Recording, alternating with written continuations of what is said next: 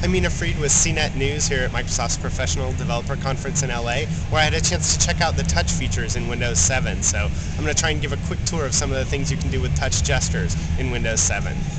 So one of the things you'd expect to be able to do is to scroll through a document.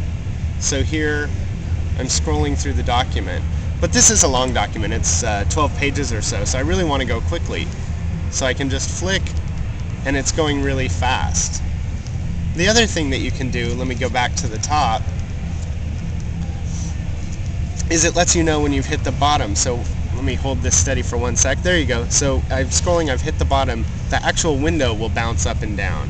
And you can use touch to do all kinds of things. You can launch a window, you can switch from one,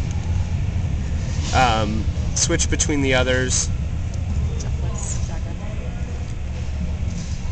So if I take my finger and go like that, I get what are called jump lists, which are a list of different actions for the individual program. Think of it as a start menu for that specific program.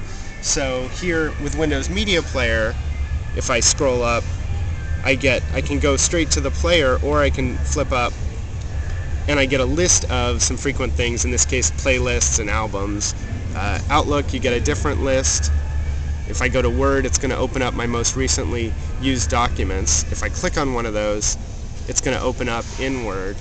And you can use your finger to move a window around. Notice how if I move it to the side here, it resizes. So some of the Windows 7 features in action. That's a brief look at the Windows 7 features. These are the features that will be in the product but aren't in the build that was given out at the PDC here. These are features that were shown on stage and are working but are not part of that build, but should be in the first beta, which Microsoft has said to expect early next year.